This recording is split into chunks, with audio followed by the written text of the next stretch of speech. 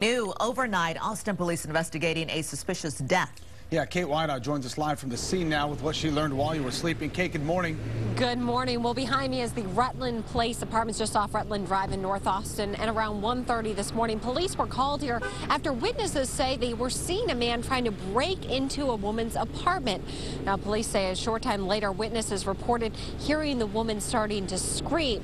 Now, police did arrive here on the scene in order to find the man walking out of the apartment, and that is when they took him into custody. The black male is currently in custody and is being interviewed by homicide detectives as a person of interest. No charges have been filed at this time.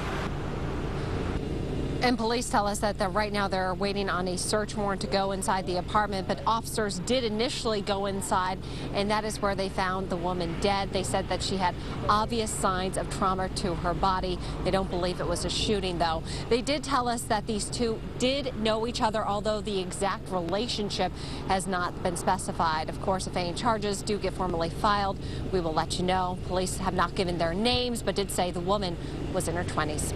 We're live in North Austin. Kate Whiteout, KXAN News.